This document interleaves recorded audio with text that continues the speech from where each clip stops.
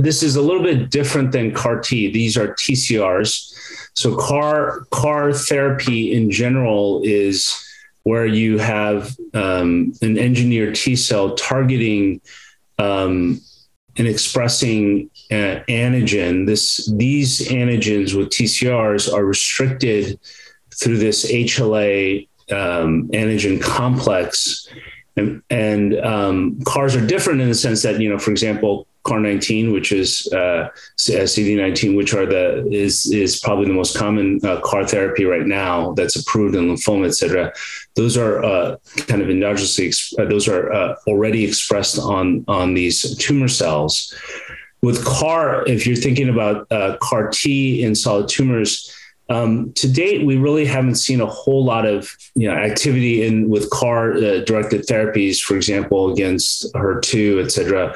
One of the challenges, I think, with CAR is that you have something like HER2 or some kind of EGFR as a target with a CAR T cell. The concern is obviously these antigens are also expressed in normal tissue, and you can't really kind of just on and off switch off these T cells like you could with, a small molecule, et cetera. TCRs are different in the sense that you have, these are very almost specifically restricted to tumor cells of the cancer testis antigen family, particularly MAGE-A4, MAGE-A10, MAGE-A3, et cetera. They're very restricted to tumor cells. They're almost not expressed on any other tissue outside of tumors. I think this whole field in solid tumor, obviously, cellular therapy in general is taking off in liquid tumors, particularly in lymphomas and certain leukemias.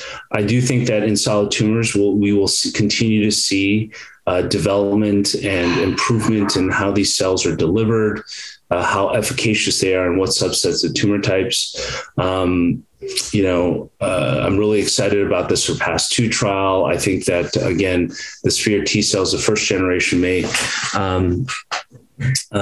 have a role in sarcoma in the near future.